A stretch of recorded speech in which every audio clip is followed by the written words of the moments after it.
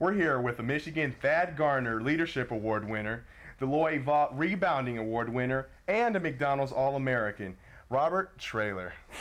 How you doing, Robert? Oh, pretty good, man. Okay, well, let's start this off. Robert, tell us, where are you from? Just born and raised in Detroit. Robert, for those that don't know, how tall are you? 6'8".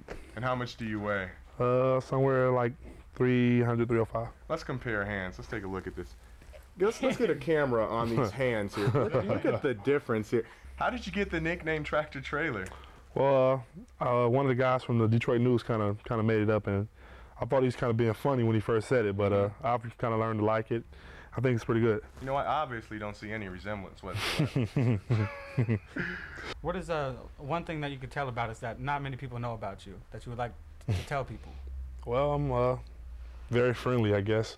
I mean, most people probably look at me and be like, he's a mean type of guy, but I'm kind of easygoing. That's cool. Do you think that some people may find you intimidating? Yeah. Because of your size? Yeah, my size and my height. I think I intimidate a lot of people, but kind of soft on the inside. Oh, so cute. Teddy bear. Little teddy bear. No. But what are your goals after basketball is over? Well, what do you aspire to do upon graduation? I kind of want to be this big businessman. Kind of guy that wears three-piece suits and those type of things. So that's what I'm shooting for. What is something that you really like and dislike about yourself? I don't think there's much to dislike about myself, but as far as liking, I think just the way I act personally. I'm a down-to-earth type of person. And dislike, I guess, would be like sometimes my mood swings. Okay. Who has the most influence in your life and why? Well, my aunt, Lydia Johnson, she's always been, you know, person taking me to the basketball court and just teach me a lot of different things about real life situations. So that's kind of helped me move forward. Did she teach you some moves on the court at all? Yeah, she kind of beat up on me until I was 12. So. Okay. Robert, I noticed that you wear Air Jordan.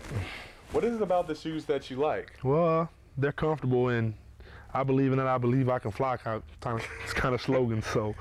Do you believe that you can play like the NBA star? No, he's way past my level, so huh? yeah, he's exception to the rule. Robert, the question everyone wants to know is, will you go pro this year?